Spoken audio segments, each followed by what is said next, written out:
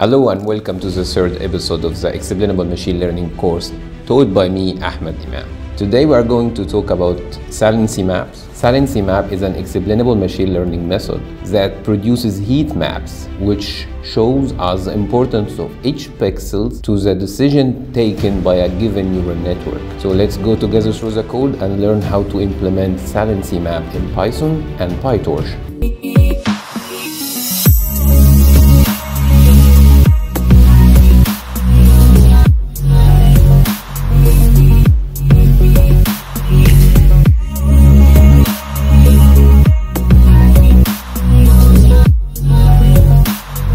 We will go through the slides to understand the meaning of Saliency Map, then we will go through the code to implement our ideas. So if you look Saliency Maps or Saliency in particular in a dictionary, it will be the quality of being particularly important. If we combine these two ideas together, we are going to find that Saliency Maps means a map which represents the importance of each pixel in a specific image. Alright? Okay. So to understand the mathematical concept behind this, we will go through an example. Let's say we have an image and we know what is the meaning of this image. For example, we have an image of a cat and we have a neural network which can classify this input image as a cat. So we have a bear. We have an image and a label related to this image. So we have an image or a label for this image. So if this image is being fed into a neural network, we will call this neural network function f, and we will call the input image inode, and the label of this cat, for example, let's say this class called C, which represents our class cat here. So the classification score of an image being classified by the classifier f function of inode, and we need to see what is the importance pixels in the input image, which is pushing the classifier to take this decision of classifying the image of a cat as a cat. What are the most important features in an image that makes a classifier classify a cat as a cat? So for example, if the cat has a long hair, so the Saliency Map should highlight the long hair of the cat, or eyes of the cat, or the legs of the cat, or something like this. So for example, if we have an elephant or a camel, so the long neck of the camel should be highlighted by a Saliency Map because it's a specific feature which is specialized. Or in a giraffe, for example. So a giraffe, we should expect that a Saliency Map should highlight the long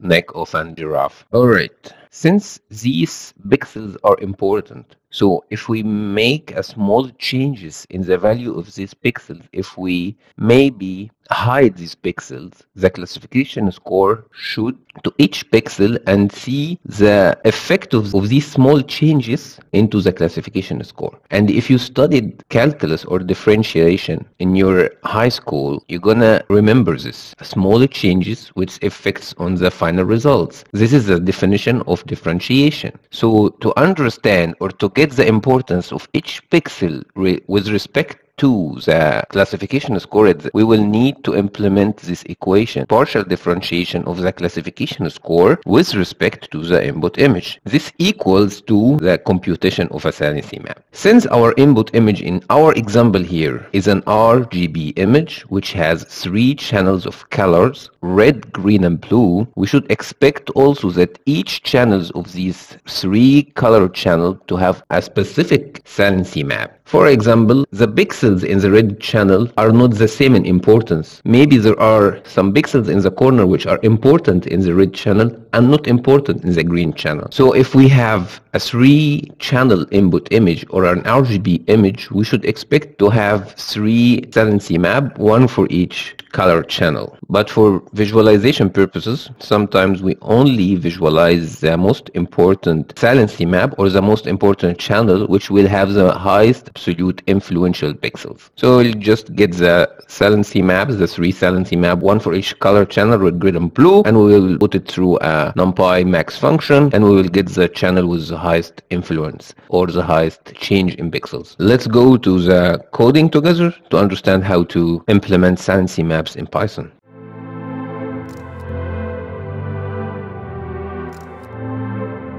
we always import the helper functions and the helper packages. So the most important packages are OpenCV, Torch, and Pillow. And here specifically, we need to download the ResNet 50 model, weights of the ResNet 50 models, and processing techniques used in the main ResNet 50. Then we will need to instantiate ResNet 50. You just need to write ResNet 50, and in the argument you need to state ResNet 50 underscore weights. .default means to get the latest weights. Pre-processing steps, you will need to have ResNet 50 underscore weights. You need to import it at the beginning. Then from it you need to state .default to get the latest weights, and then .transforms and assign this to a variable. We are calling the variable here preprocess. Then preprocess here is a sequential of steps or sequential of function which do the same pre-processing steps done in the training of ResNet 50. Alright, and the same as the previous tutorial, we are having an image of a peacock, and we can open the image by running payload.image.open and then state the file path dimension, which should have 3 channels in this case, R, G, and B, red, green, and blue. The second dimension is the width, the third dimension is the height. But the problem is PyTorch is expecting to have a 4-dimension input, and the first dimension should be the batch dimension. This means that PyTorch is expecting, or while the training using PyTorch, you should always, it's better to feed the images in form of mini batches. Each mini batch consists of, for an example, 8 images or 12 images or 256 images, some sort of a group of images or a group of input, which will make the training process a little bit faster. In our example, we need to add a new dimension at the beginning of the dimensions. The index of this dimension should be 0. So right now we are adding a new dimension at the beginning of the old dimension. Right now we are adding dimension here in index 0. So our image should have right now 4 dimensions. The first dimension should have 1 image, so that our mini batch is consisting of 1 image. Then the channel dimension should have 3, then the width, then the height. Right now our input image is on the CPU, and we need to push it into the GPU to be able to use PyTorch. To push any input to the GPU, you just need to add .CUDA to the specific tensor. I would say that this process is being done under the hood here in .transforms. So maybe the last step of the transformation or the pre-processing steps is to change our input image from NumPy array to a tensor data form. So we pushed our input to the GPU. By default, the input image is not being attached to the computational graph. Somebody will ask me, what is the meaning of computational graph, Ahmed? I will tell you, it is a graph or a tree of computation which is being made when we feed an input image through the neural network. From the start, from the input layer till the classification layer. When we write .requires grad, this means that we are telling PyTorch, hey, look at this input image and put it into the calculations, because when we need to get the derivatives or the importance of each pixel from this specific input data, we will need to have its value.